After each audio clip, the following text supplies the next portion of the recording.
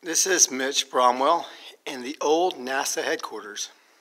If you've ever seen any pictures that go out from NASA showing any of the astronauts, this is the area where they took those pictures, those profile pictures, pictures of the crew in their suits, their blue suits and everything else. This is where they took those pictures, right here. And you can see that's a stiffened flag that would make it look like it would be on the moon if it was Apollo 11 or something else. But this will all be gone at the end of this month. They're going to probably level this building, but this is where all the historical photos took place. All right, it's Mitch Bromwell, May 17th.